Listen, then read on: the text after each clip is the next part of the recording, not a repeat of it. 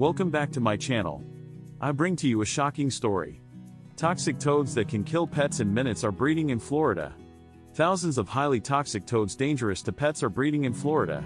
Without proper treatment, your pet could die in as little as 15 minutes if it bites or swallows the invasive amphibians known as Bufo toads, cane toads or giant marine toads, officials say. According to the Florida Fish and Wildlife Conservation Commission, cane toads were introduced into the state to control agricultural pests in sugar cane in the 1930s and 40s.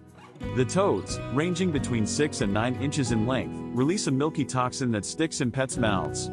The toxin causes pets to become frantic or disoriented, have brick red gums, seizures and foaming at the mouth. The toads are currently found in Central and South Florida, generally south of the I-4 corridor, the FWC said. One Bufo toad female can lay over 30,000 eggs at a time. And it takes just 3 days for the eggs to hatch, leading to a population explosion around the summer months. Pets are not the only ones at risk. Bufo toad secretions can severely irritate people's skin and eyes. If your pet comes into contact with the toxic toad, here's what you should do. Wash toxins forward out of the mouth using a hose for 10 minutes, being careful not to direct water down the throat. Wipe gum/tongue with a dish towel to remove toxins. Get your pet to the vet.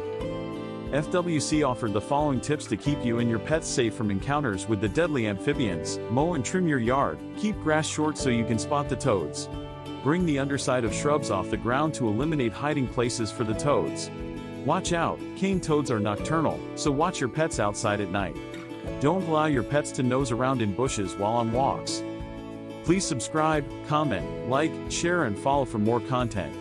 If you would like to support my channel, please send it to Cash App $Director 327. Thank you for your gift, it is greatly appreciated.